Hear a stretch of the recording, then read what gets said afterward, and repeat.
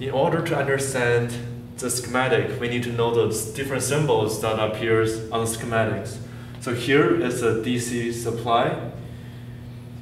And the schematics sign will look like this. In real life, it will look like that. It have a negative side, positive side, and a toggle that turn it on and off.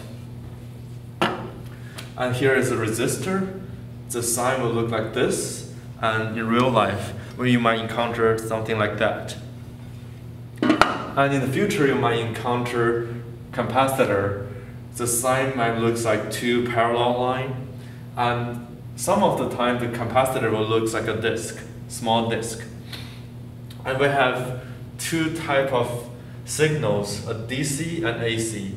DC stands for direct current, AC stands for alternating current. The DC will look like this, AC will look like that.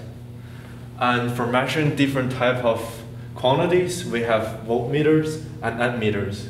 For measuring DC voltage, you change the knob to the DC voltage sign and connect to the middle and the right.